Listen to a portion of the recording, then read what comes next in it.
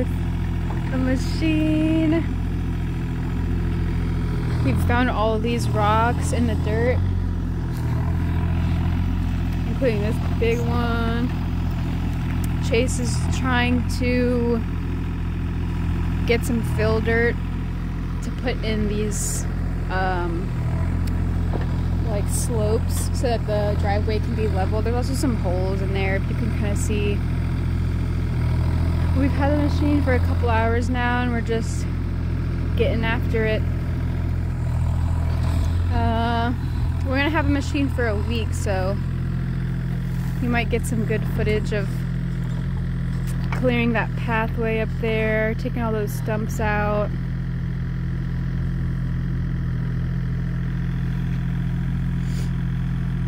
But it's a nice little machine. It can do a lot. We're excited because all of the progress we've made has been, you know, kind of slow. We've definitely, they've cut down so many trees, but with this machine I feel like we'll be able to get a lot done in a short amount of time. So we'll keep you guys updated on our progress this week. The further along we get down the path and the yurt site. Oh, we changed the yurt site too, so we'll show you guys the new view from where the yurt is gonna be.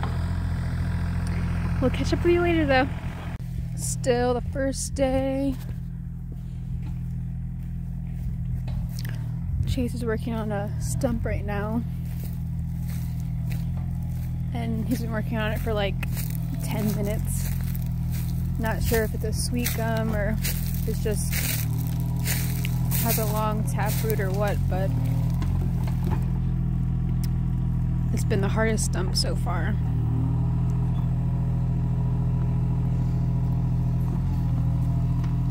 He's ripped up a couple of the roots, but is holding on for sure.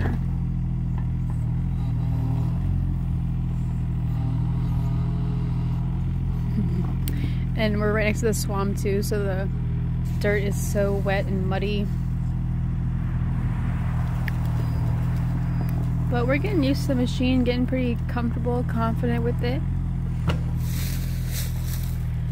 We've flattened out those areas over there, opened up the driveway on that side a little bit. So we're still making progress. He's gotten out like a few stumps already, just in like a few minutes, but this one is gonna take a while. Today is Wednesday, so we got the excavator on Monday morning. It is, I don't even know what time it is. Being in the woods, you do not keep track of time. But we have gone all the way up the driveway slash pathway. Boyer had the idea to put down like the old kudzu, the dead kudzu vines and some of these grasses so that it wouldn't be so muddy. So it looks good. There's some guys doing work out on the bridge today. The bridge that goes over the creek. But yeah, we got all of these stumps. I guess I should have walked you through before we did all this work, but I'll walk over to the excavator in a second to show you guys where Chase is working right now. But yeah, all of this kind of flattened out the front. Got all these huge stumps out. There was one right here that was like 3 trees kind of stuck together. 2 of them were more stuck, and those took quite a bit of time to get out. But all these trees, stumps, and then there's our little campsite from last night. They've also been collecting flat stones for me, so I can make a stone pathway right here up to the yurt. But there's another big stump that came out. Another one, a couple right there. But yeah, this thing is, we've used about 10 hours of the 40 hours that we have, and we have until Sunday. They're picking it up Monday morning, and it's gonna be a thunderstorm tomorrow, so we're not gonna be out here. We're gonna take a little rest and then come back Friday morning and get back to work. See all these really dark vines? Those are all kudzu going up the trees and taking over. So Boyer's been taking a little axe or a little machete to the vines so that they die. At least the part that's going up the tree dies so that we can pull it down. Here's the open field. That's someone else's land over there, but right in front, open field up here is ours. I think it's about an acre or something. But look at this, oh my gosh. Huge pine stumps. I don't know what other kind of trees. I think there's a few sweet gums over there. He's really becoming a pro at this little machine though.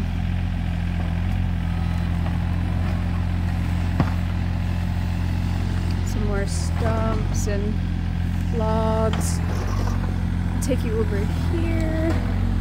So stay out of the way of the machine. Got our little couple pieces of firewood stacked up on this. Last time we came out here, they cut down all of these trees and created this pile. Nuts.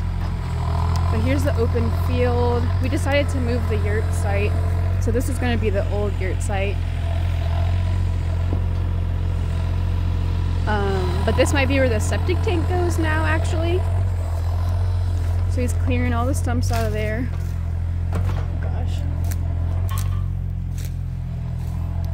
And then this is going to be the new site where Boyer is. See those stumps sticking out? We got to get rid of those. Woo! Here's a little baby cedar growing. Chase is happy about that. We have a couple little baby cedars on the land. But yeah, this is going to be where the front of the yurt is now. Right here, see those blue flags? Or you'll probably only see one. See those blue flags? That's going to be where the deck is. And then this is the new yurt site right here. So this is facing east. So when the sun comes up, our yurt will be facing it. We can sit out on the deck, watch the sunrise. And this whole field of dormant kudzu up until where those trees are, that tree line right there, those trees and then those couple of trees, that's kind of where it cuts off, where the property line cuts off. And then we have some of the woods over here until the creek. Look at this bright orange. There's so many cool mushrooms, like cool looking fungus, and these are some bigger pines. We're definitely going to leave these here. I'm hoping that we can leave a whole line of privacy trees on the side. Should be nice. But yeah, we're going to get some more stumps today, head home tonight, take a shower, and come back out here Friday. I'll try to keep you guys updated. But it is a night and day difference from when the first day we came out here. And white ash logs you're cutting, those are prime fucking firewood.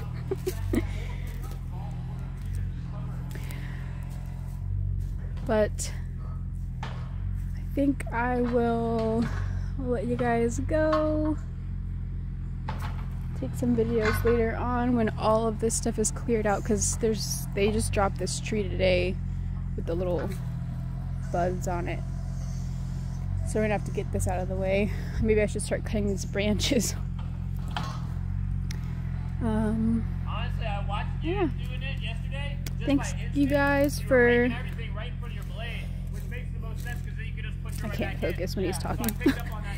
Thank you guys for staying updated with us and staying interested in what we're doing, and because I know we haven't made a lot of videos in a while, but we're getting at it. We are planning on having the septic tank in, the well in, and the foundation built by September, and it's March right now.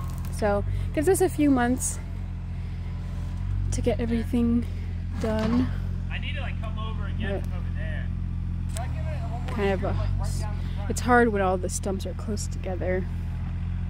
But yeah, talk to you guys later. So Chase, Boyer, and I are out here. It is Sunday. They're picking up the machine tomorrow. We've got done all of this. Look at that massive pile of stumps. I mean, there's some over here and over here too, but this pile, every time I look at it, I'm like, oh my gosh. Overwhelmed. We got some logs cut over there for firewood to dry out. But look at this, you guys. That pine kind of looks like it'd be in the way, but there's a big space over there for the yurt. I'll walk you through here. But yeah, all of this next to this fat pile is gonna be the septic tank area. There's a little campsite.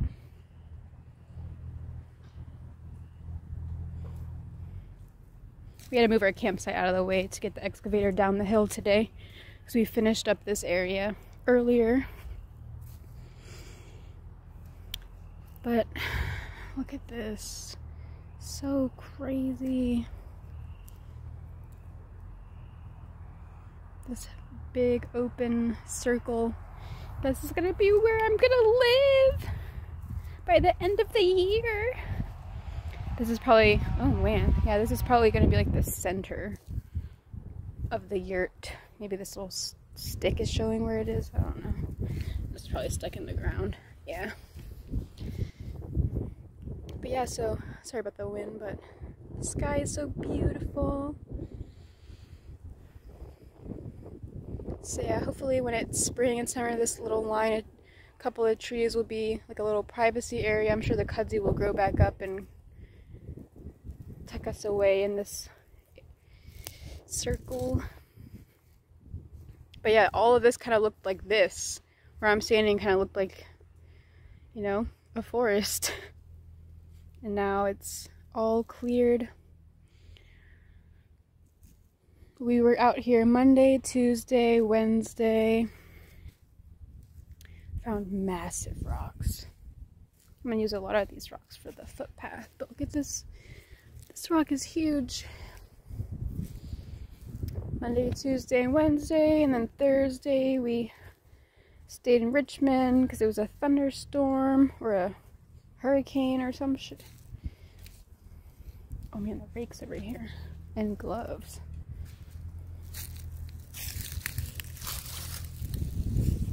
And other tools. I'll put them all against this tree.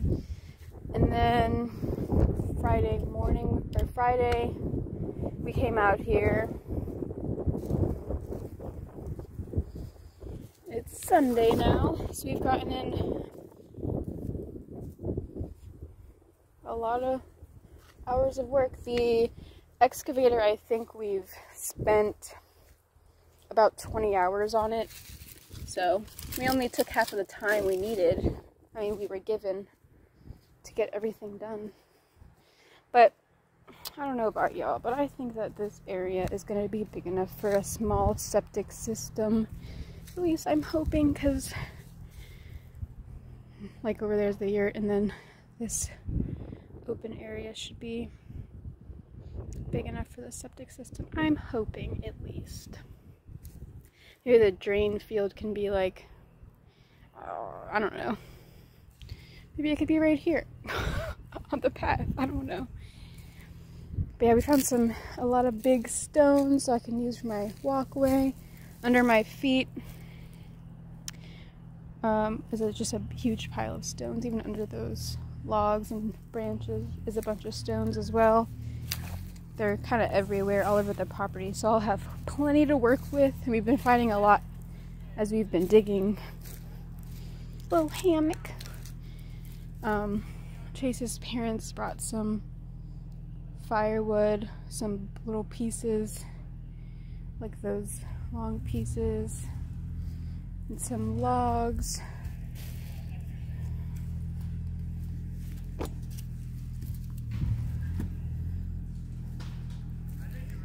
But yeah, my mom came out here and stayed, got this tent set up with a air mattress in there, so we're living lavish out here in the woods last night and tonight.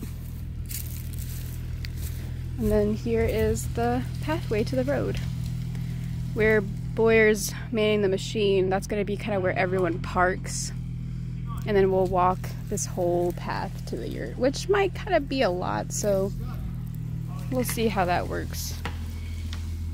Maybe people could also drive up here in case they, because I'll have a lot of stones laid out all through here, so hopefully cars can get up and park near the yurt. In case people are like, F that, I'm not trying to walk this whole path.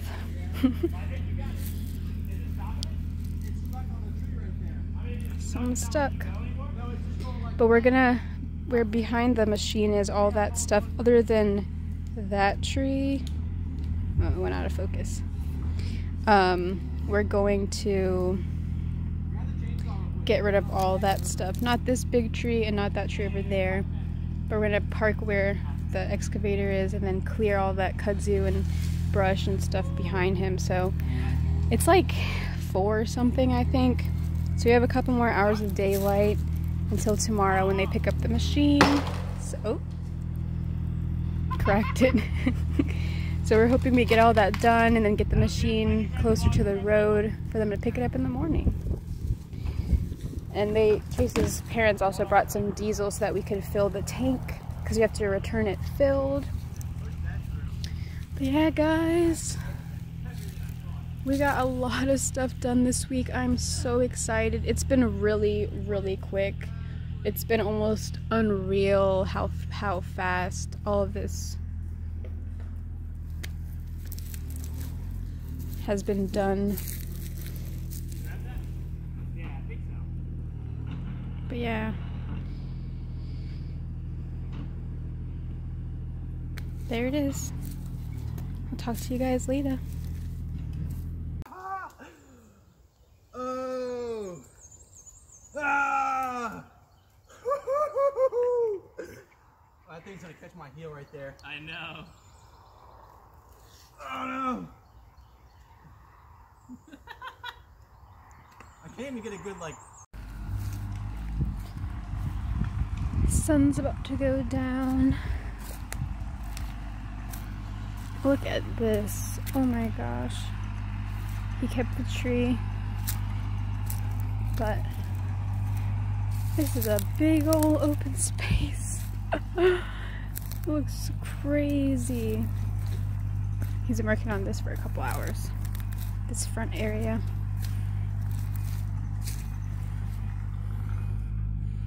That tree kind of looks funny right in the middle, but this area might be scrapped, and then this might be the new driveway, and then we could park all through this area to avoid the mud and stuff on the right side. And they've been stacking logs and piling up everything on this side so that it kind of helps with the muddiness and fills in those holes. But oh my gosh, it's cleared.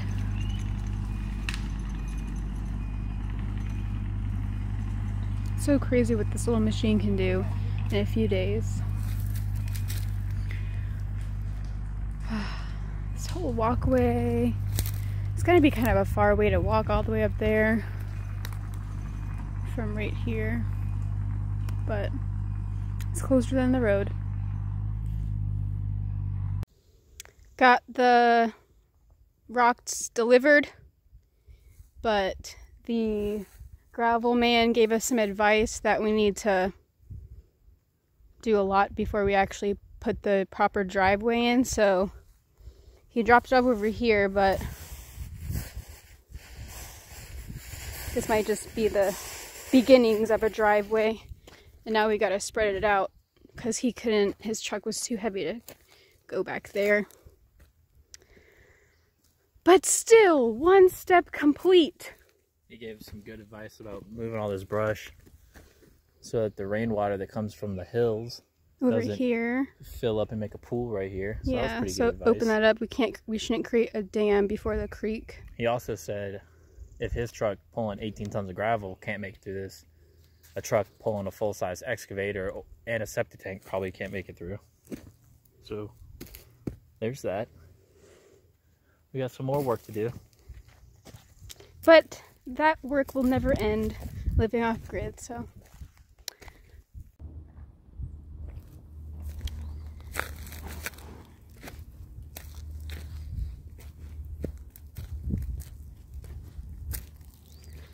Look what we did by hand.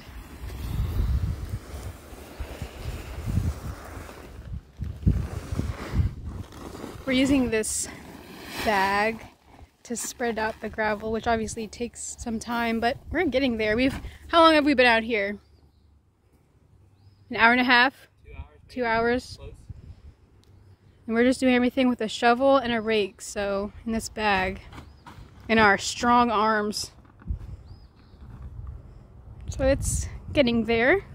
Still a pretty fat pile, pretty big pile.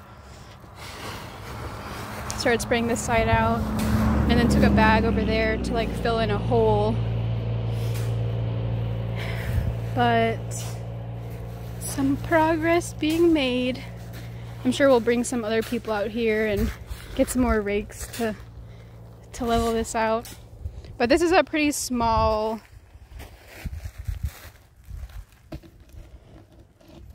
rock, so this might be just like the first layer, but I feel like it's definitely better than this mud and dirt situation.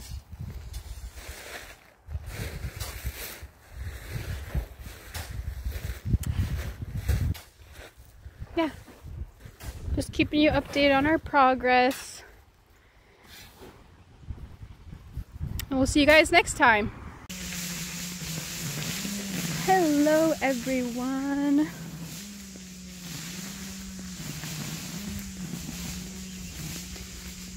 Stuff's growing in.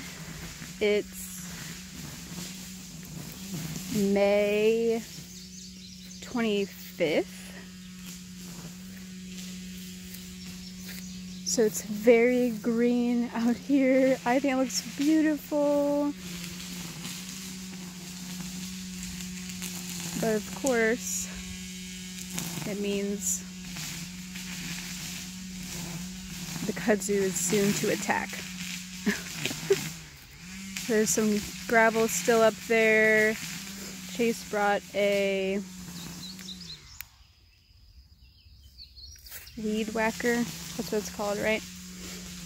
Today to get rid of some of this stuff on the path because we are meeting with the county in like 10 minutes to discuss and finalize the approval for building.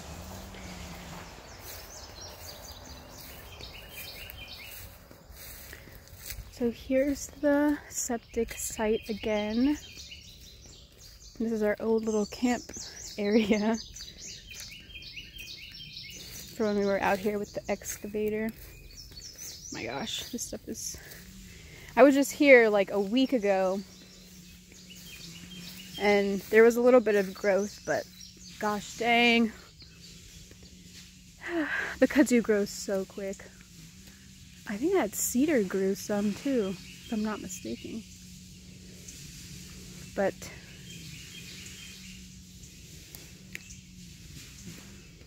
so a little more progress today, because once we get approval for building, we can get someone up here to install a septic system and then start to build the foundation. It feels like so far away, but so close.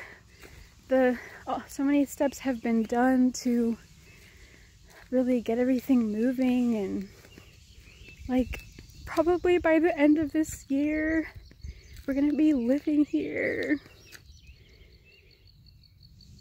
Or maybe we'll get goats next season, or next, like after the winter when the kudzu starts growing back in.